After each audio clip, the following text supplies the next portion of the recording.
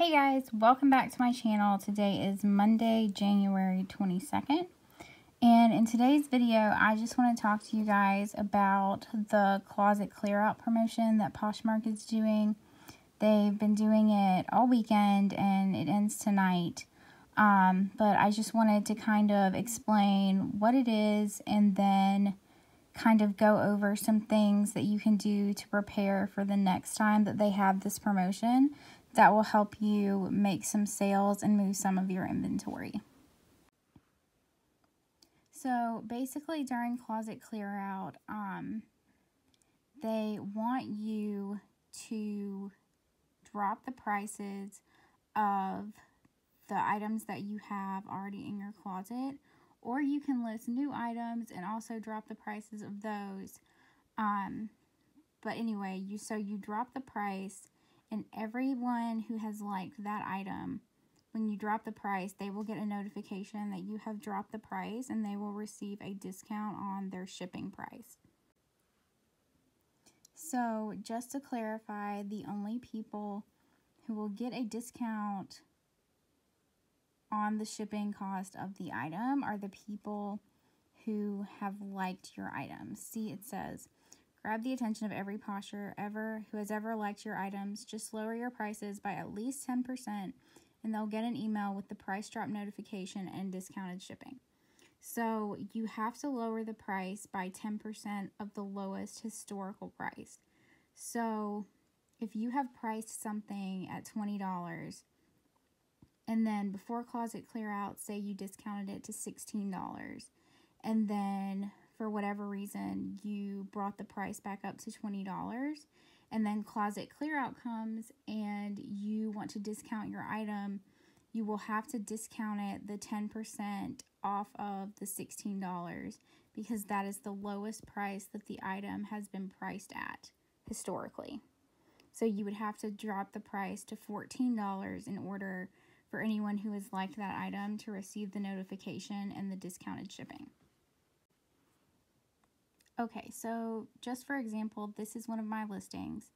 Let's say that I wanted to drop the price on this item for closet clear out, and that way everyone who has liked the item will receive a notification that I've discounted the item and they'll get discounted shipping. So this used to be kind of a guessing game in terms of, you know, if you had dropped the price before, what you needed to make the price in order to trigger the discounted shipping. Now, if we just go into, we're going to go up here, we're going to tap edit so that we can go into editing our listing. If you go down to where it says listing price, you'll see this little arrow right here. And you can actually go and tap on that arrow and it will bring up this little pop-up box. And it will show you your lowest historical price minus 10%. So my lowest historical price was the $18 that it's currently at. So it dropped it to 16%. And you're just going to go to apply price drop.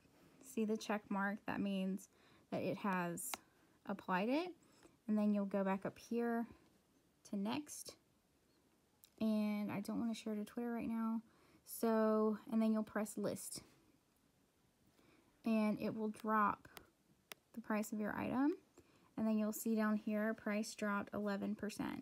And so everyone who liked that item, all of these people down here, everyone who liked that item just got a notification that I dropped the price of the item and that they will get discounted shipping. So in terms of when to do your price drops, I would recommend doing them later in the day, especially during the last Posh party of the day. For me, I'm on the East Coast. That is at 10 p.m. That is going to differ for you based on what time zone you are in. But most people are active on the app during that time, sharing their things to parties, and they're going to be more likely to see your notification if you drop the price on something. So try to wait till later in the day to drop your prices. Now, since we are on the last day of this particular closet clear out, obviously, like, you need to start preparing for the next closet clear out, and that is going to involve listing everything that you possibly can, getting all of your inventory up, and then you need to mainly be concerned with your pricing, because you need to price your items a little high to the point to where you can lower your prices and still make a profit. But you don't want to price them so obnoxiously high that it scares people away from making offers. Because that is another way that you're going to sell stuff. Most people make offers, but if your item doesn't sell and you get likes on it and it gets to closet clear out, you want to be able to drop that price so that your item can sell and you can still make a profit even though you have dropped the price. So try to add, 30 to 40, even 50% to your price to leave room to drop the price on your item. Don't be scared to price it a little high. Don't be scared to add a few more dollars than what you think it is worth. Just don't go pricing it so high that it scares people away, because people, if you want to sell something for $20 and you know it's worth $20 and then you price it at $40, you might not get as many offers on that item, because people are not going to want to insult you by giving you a low offer, and they're just going to go find a cheaper item. So if you have an item that's worth $20 and you want to sell it for $20, try to price it $28, $30. That way, that leaves some room for price drops and sale price negotiations. So I hope that helps you in terms of, your pricing strategy. Don't be afraid to price your items a little more than what you want. And, really research your items and figure out what they are selling for. If you go, let's see what we can do. If you go to, let's go to this party. And we will go to sort. Let's go to filters. Let's go to availability. So I went to filter. Then you can go to availability. And then you can click on sold. And it will show you what has sold during this party. And you can see what the item has sold for. And you can do that on any screen. If you go and you search, say you have a J. Crew field jacket.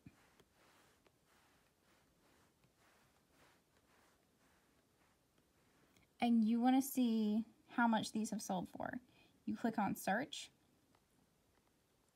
So these are all the ones that are available.